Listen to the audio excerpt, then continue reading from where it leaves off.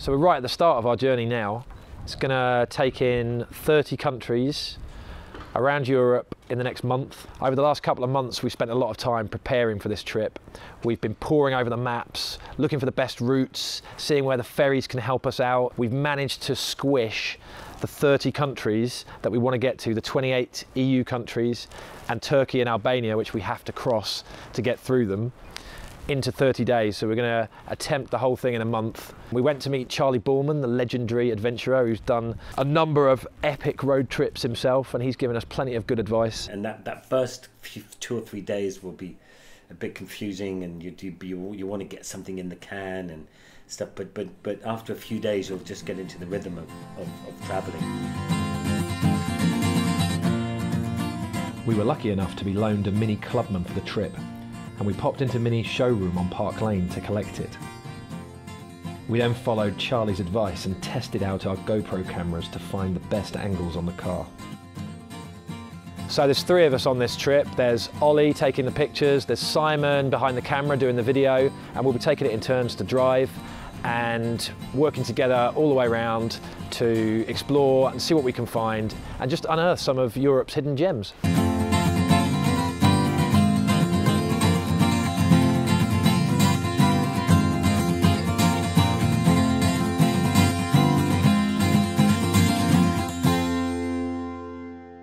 I can't believe it's the end of week 1. We've been to 7 countries. We started early on day 1 in Dover, crossed the channel to Calais, the traditional way. And then we went straight to Belgium, to Waterloo. Our first stop, I guess it was quite fitting, was at the crossroads of Europe, where obviously Napoleon met his match in 1815. After that, we went to Derbuy, which is in southern Belgium, Wallonia, down in the Ardennes.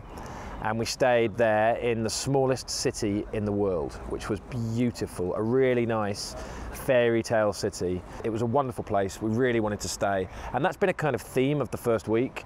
We've been to places where we felt at home, where we've made new friends, and on multiple occasions we've all said, oh, I wish we could stay here for a few more days, or we're going to come back here. After Belgium, we went to Luxembourg City and checked out the Museum of Modern Art there, the MUDAM. Then we crossed the border to Den Bosch in the Netherlands, took a boat trip there, heaven and hell boat trip, learning about Hieronymus Bosch, the artist.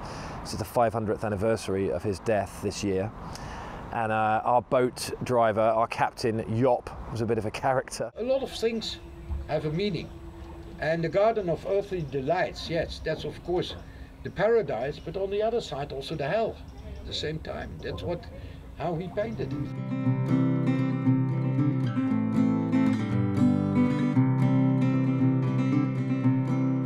The city has a vibrant social scene focused on its medieval core.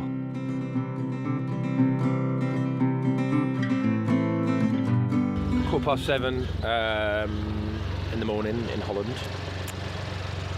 In Den Bosch. There we go. And it's a bit of a rainy day. Hadn't had time to stop for breakfast, so we've got Where are we going? Even less breakfast now. Yeah. We're going to get in the car really quickly before it starts to rain. Yeah. We're going to Hamburg. Let's go.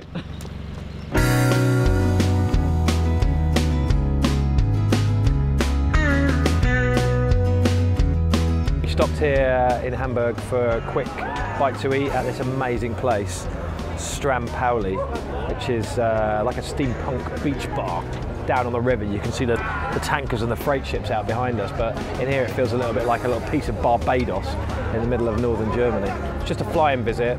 Got to hit the road again now. We're heading up to northern Denmark today to a place called Aarhus.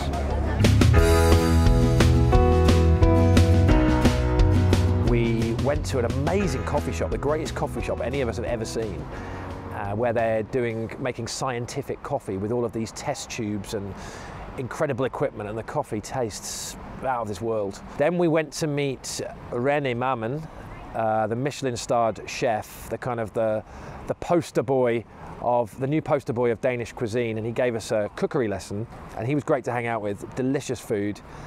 And then after that, we drove across the bridge, the Öresund Bridge, into Malmö, Sweden.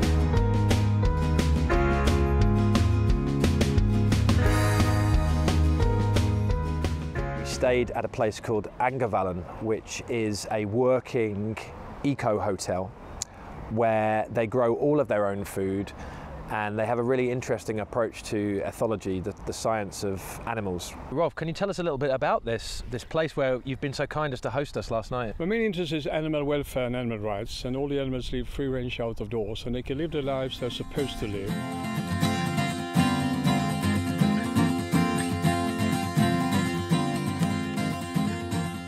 We went to meet Erica, who is a friend of a friend, and picked her up in the car and had a little drive around Stockholm. What do you really like about living in Stockholm? You like the water everywhere? The water is excellent. I love the water. You can actually go for a swim almost everywhere. Do you do that? Do you go swimming quite like before work or whatever? On lunch breaks. Yeah? Yeah. Wow. If I would take you swimming right now, I would probably take you to the same neighborhood as the princes live in. It's called Hagaparken, north of Stockholm, which is a really nice spot. Also for just walking, picnic. I'm going around to Bjorn's house. Now Bjorn, apparently, something of a legend in the barbecue community. Bjorn, you work on something called the Swedish number. I do answer the telephone occasionally, yes. And this is a number that anyone in the world can call. Yes. To speak to Sweden. Yes, and you never know who's calling actually, so it's quite funny. Yeah. How do you answer the phone then? Do you just say hello? Hello, hey, hello. Sweden. No, hello, welcome to Sweden. Yeah. I'm a random Swede.